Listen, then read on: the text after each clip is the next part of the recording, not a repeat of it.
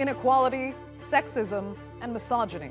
An embarrassment for Tokyo ranking dead last for gender equality among G7 countries. I'm Andrea Sankey, and today's newsmaker is Japan's gender gap.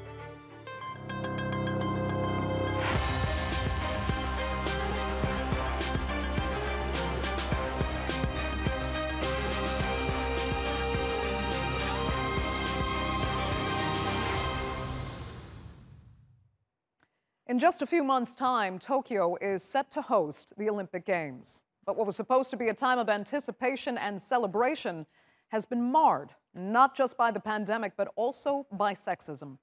Several key members of the Tokyo Olympic Organizing Committee have been forced to resign in recent months for making sexist remarks, including Japan's former Prime Minister, Yoshiro Mori.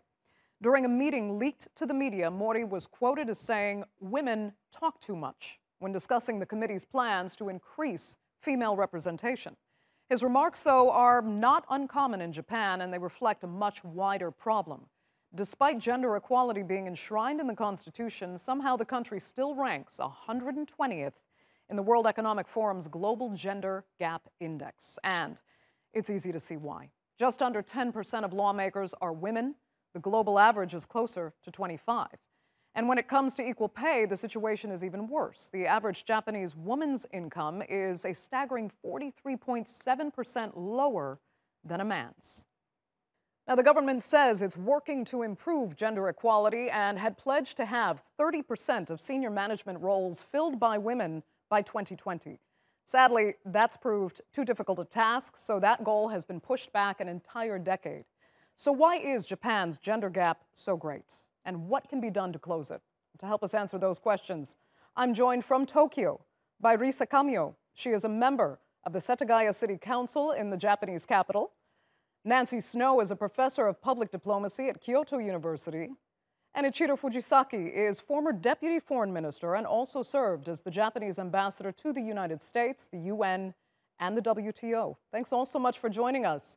Let's begin here then from the roots that weren't mentioned in my brief introduction. Most people who know Japan can attest to a rather unique division of the sexes, I'll say it that way. I even heard one person actually call it voluntary gender apartheid.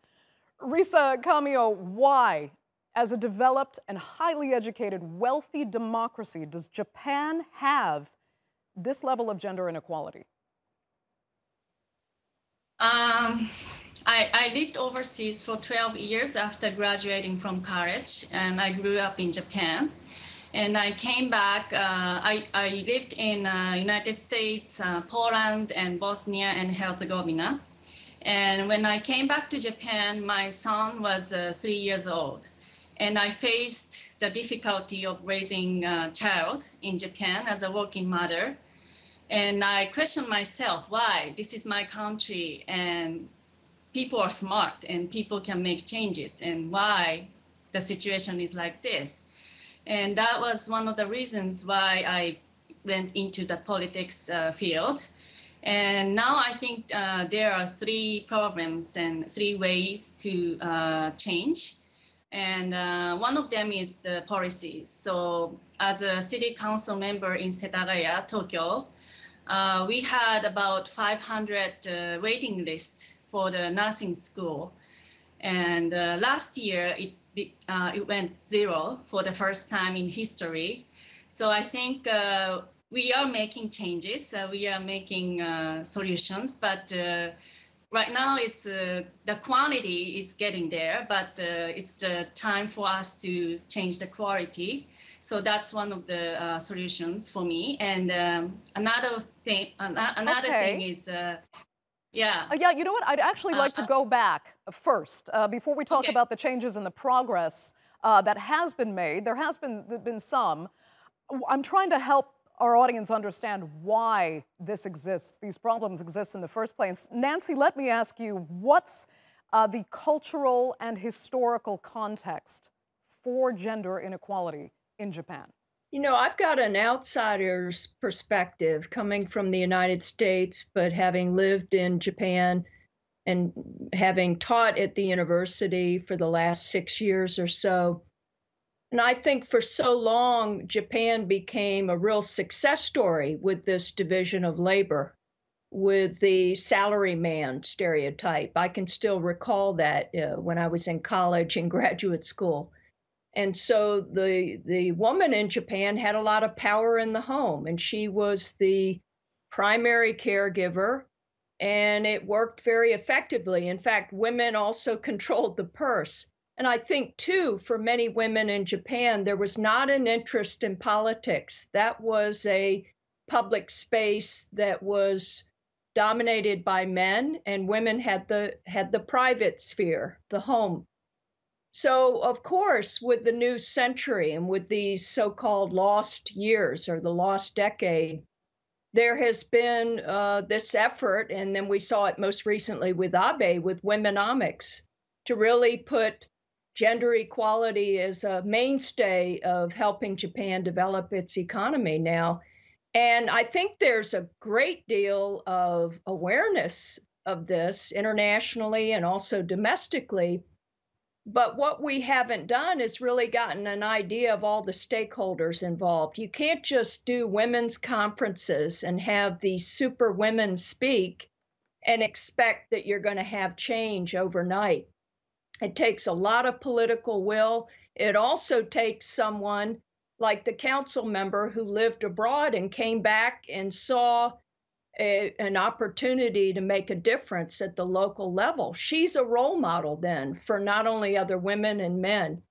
So, as I said, I think it worked for a long time. And so it's hard to give up. And so much of the impression, even talking about gender gap, comes across, it puts people sort of on the defensive. You have to be pro women's equality, but we have to look at it more in terms of a landscape of how are we going to give people more life choices, men and women, and how are we redefining the family? How are we redefining the workplace? Right. These conversations are taking place now during this COVID era. And that's positive. But Ichiro Fujisaki, I need you to tell me from a male Japanese perspective, can you explain the mindset? Are Japanese men and women generally not quite comfortable mixing with each other equally on both a social level and at work? I think that was the case, but it's changing rapidly as well. And as Dr. Snow has put it very correctly, I think until about 20 years ago, Japan's model was a success story, and that was based on competition between companies, competition between individuals. And all men were just competing, and didn't think anything other than sort of winning the race with others. And then there was a lost decade or 2 decades. And now, in the last 10 years, we are starting to really look into this matter, because now our rate in the by Davos World Economic Forum is 120th in the world, and that's not where we should be. So there's a mind changing occurring in Japan, especially since Abe, as Dr. Snow said. But this came a little too late. That's the situation. Right. There have been some embarrassments, obviously, for Japan, not just in those ratings that you mentioned, but what we mentioned about, Yoshiro Mori, for example. And, soon after he resigned, the ruling party in government said it was willing to allow women to attend its all-male board meetings, but that they should not be allowed to speak. Are they serious? I mean, do they really believe women talk too much? How ingrained is that stereotype in the minds of Japanese men? Are you asking me? Yes, sorry. Oh, I see. No, that was said by Mr. Mori. It's not said by the ruling party. It was Mr. Mori's statement. He said, hey, some women talks too long, doesn't understand this, sort of read the situation. Right, but and later the government long. party had said that they would allow women to attend board meetings if they didn't speak. I don't know that. Okay. I don't think that's correct. I think maybe someone is misquoted there. Okay. I think the real problem is not only women, to tell you the truth. The Japanese way of having board or conferences, in many cases, already the conclusion is there. And it's, some people say kabuki. Some people would be asked and say yes, and the others would say that's a great idea, and it's all set up things. So even if it's a man, if he doesn't catch that and go and speak his view, he or she would be seen as sort of outsider. That's the real problem. And also, what he said, Mr. Mori said, is out of tune from of the world trend as well as Japanese trend now. But very frankly, the ruling party didn't notice that and wanted to go along with Mr. Mori as long as. Okay. But then the world opinion and Japanese opinion didn't allow that. Okay.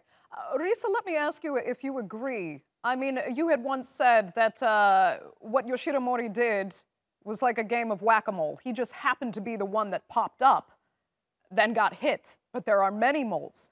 Do you think there is a broader problem? It wasn't so much a misunderstanding that some of these male counterparts of your own do feel that there's a stereotypical woman that takes up time, talks too much, and sometimes she doesn't add value to what they think they're trying to do? As much as I think it's men's mindset that has to change, I also think it's women's mindset needs to change. And when I said moles, I didn't say all the moles are men. I think it's part of it is women. And as a woman who is working every day, I think we are missing a role model. And to be successful as a woman, women had to become like men in the past ages. And I think we as a women have to be more natural and do our part in the business and in the society so that men and women can collaborate and take part in changing the society. And Risa, you also interested. Kamio-san, you are the role model. Exactly. Risa, you also said something interesting, though, before about raising a son. And I think you're part of the equation on how women have to change. You said it was strange for you to have to get used to telling your son to do some housework, to do some chores. That's not how you were raised. So it's an entire mindset of women's and mothers that also has to adapt. Have you made progress yourself in your personal life? Yeah, I've been trying every day. Recently, my son is right now 7 years old. And I started asking him to fold his clothes. And it makes me feel guilty as a mother. Like, I feel guilty not folding my husband's clothes, my son's clothes, as a woman and as a mother. And in Japan, I think we have this mindset that women have to do most of the housework. Otherwise, we are failing. And I think that mentality has to change. But our life is so busy, our everyday life, where we have to clean up, cook, make a lunchbox for kids and take them for after-school activities. And women do many things for raising children and for husbands. So I think we need to reset our minds and try to do the housework with husbands, I think, and children. It's a pretty dramatic change that Japan is looking for. And I mean, Nancy Snow, I also have to ask you about this, because in 2005, Shinzo Abe and his Conservative Party had warned that treating women equally in the workplace would threaten family values and Japanese culture. But then when he became prime minister, he looked to champion women entering the workforce. Tell me, was that to improve on gender inequality, Or was it to actually just improve the economy because Japan needs to capitalize on their female workforce? Well, I think that part of the criticism of Abenomics or Womenomics that came along with it was that it was this overemphasis on let's take advantage of women in the workplace. And there was enormous pressure put on women that not only should you go back to work, but also you should get married and raise children. It had a lot to do with handling the demographics, the low birth rate. So women were expected to do it all. And, there's also this perfectionistic ideal of a Japanese woman. We see this in the literature. We hear it from Japanese women themselves. Even this idea of feeling guilty of they have to take care of everything at home. But that's where the power base was for women. So I'm fine if Abe wanted to put the emphasis on the economy, but we've got to get broader now, as I said earlier, about a landscape. This is post-Abe era. We really have to think hard, as we're all doing in these new times, of what kind of a future do we want to create together. I'm seeing a lot of young Japanese women going abroad. I mean, the statistics really favor a lot more younger women going abroad.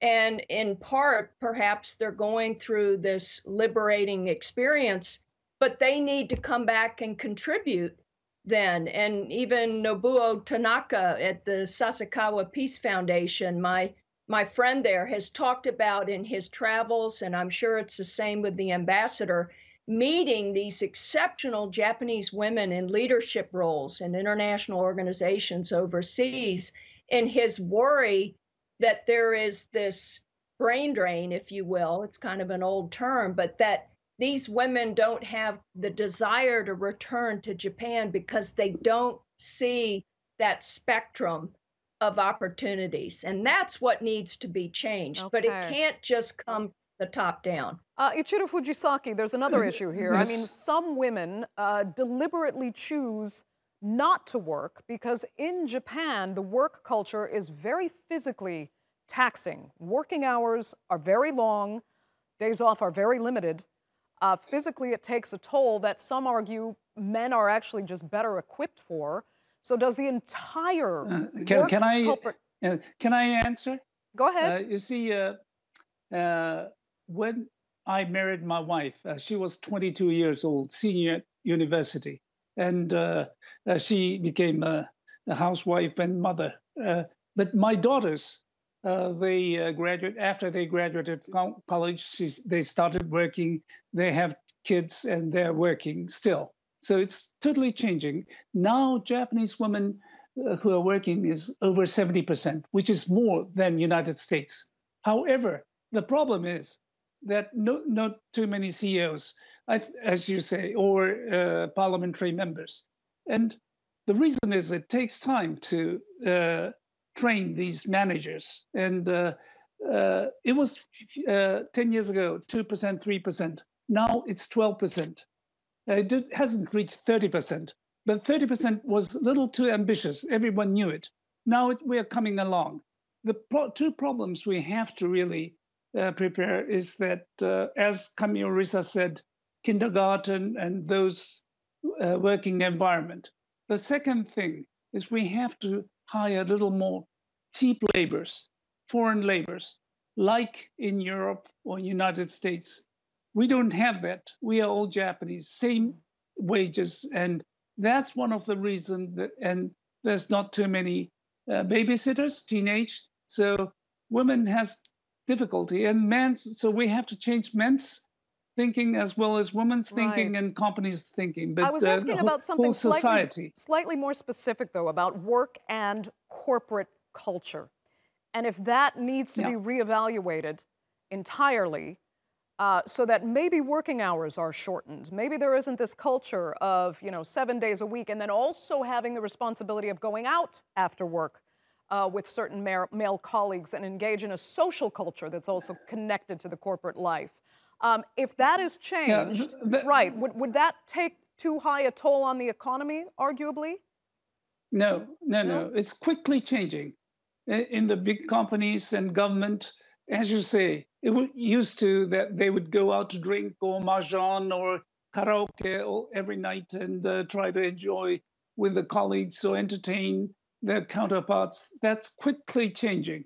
They go home. So it's better for women to participate as well. Go ahead, Risa. Yeah, I also want to add that 80% of men want to take parental leave, but only 6% can take it, is taking it. So I think that needs to change. And if men wants to take it. You know, we need to change the mentality at the company and organization too, so that women can get support from husbands. Right. Nancy, I can see you agree there. But there's also another issue at play in Japan, and that Japan is trying to manage a declining birth rate. So they are trying to encourage women to have children. Are they ready to adapt? I mean, how much longer, I should ask, will it take? They want to adapt from what we're hearing, but how much longer will it take before they can actually learn how to help women balance a work and family life?